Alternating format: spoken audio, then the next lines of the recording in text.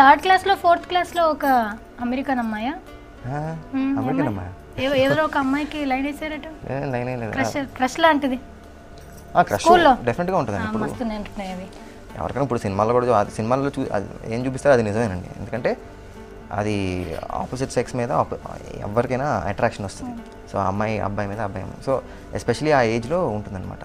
So third స్టాండర్డ్లో ఎందుకు వచ్చింది నాకు ఇంకా అర్థం కాదు. మూడో క్లాస్కి వచ్చింది.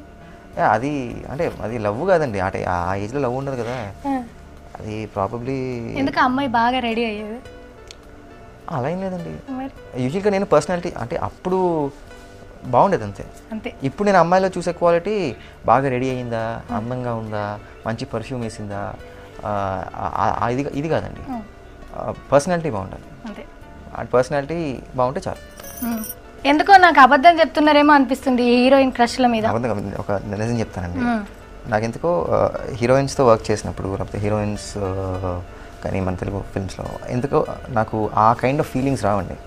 ఎప్పుడు ఒక అభిమానం ఉంటుంది. ఓకే వీళ్ళు బాగా చేస్తున్నారు, బాగా యాక్టింగ్ చేస్తున్నారు అని ఒక ఫ్రెండ్షిప్ ఉంటుంది.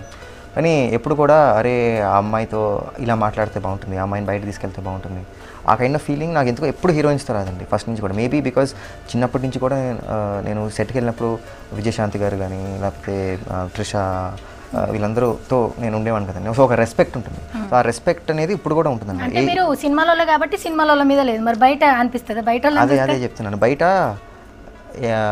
ఒక మాల్కి వెళ్ళినా, ఒక హోటల్కి వెళ్ళినా, లేకపోతే ఎక్కడికన్నా ఫంక్షన్కి వెళ్ళినా డెఫినెట్గా నేను కూడా అబ్బాయిని కదా, నేను అమ్మాయిని చూస్తాను. డెఫినెట్గా ఒక మంచి అమ్మాయి వెళ్తే డెఫినెట్గా మా ఫ్రెండ్స్ ఉంటే నేను చెప్తాను అరే అమ్మాయి బాగా ఉంది కదా, అది ఉంటుంది. కానీ హీరోయిన్స్ మీద నాకు ఎందుకో అది ఇది రాదు, ఒక రెస్పెక్ట్ ఉంటుంది. ఎందుకో తెలియదు. అంటే ఇంతున్నప్పటి నుంచి హీరోయిన్లను చూడడం వల్ల వచ్చిందన్నమాట. సో ఆ రెస్పెక్ట్ ఉంటుంది. బయట డెఫినెట్లీ నేను ఒక నార్మల్ అబ్బాయిని బ్యూటీని అప్రిషియేట్ చేస్తాను. అమ్మాయి అందంగా ఉందని చెప్తాను.